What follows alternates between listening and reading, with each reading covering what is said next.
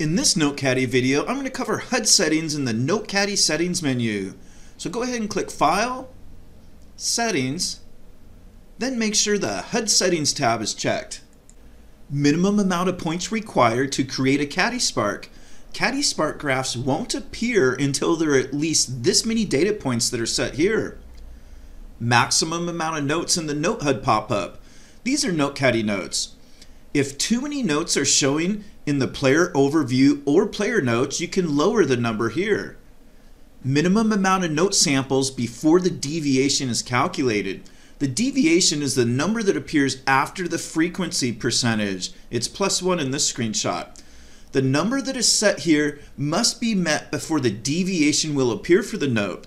Deviation means how far away from the average hand value. Maximum enumerated values to show in a note.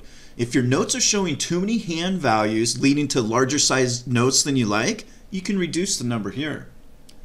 Implicit weakness values in spark graphs. If you want to show a spark point for when implicit weakness occurs, you can set the value of where you want it to appear on the graph in this setting.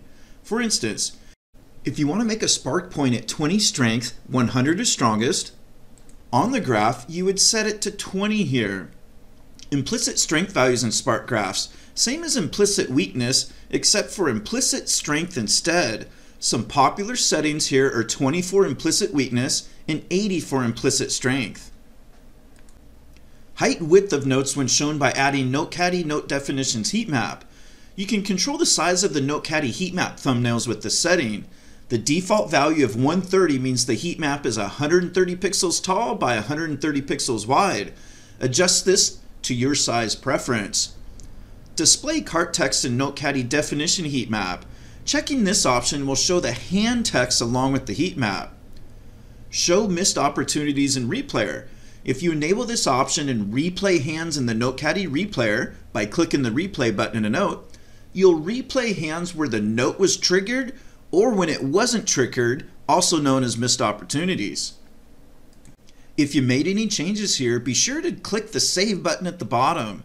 Thanks for watching, and we'll see you at the tables.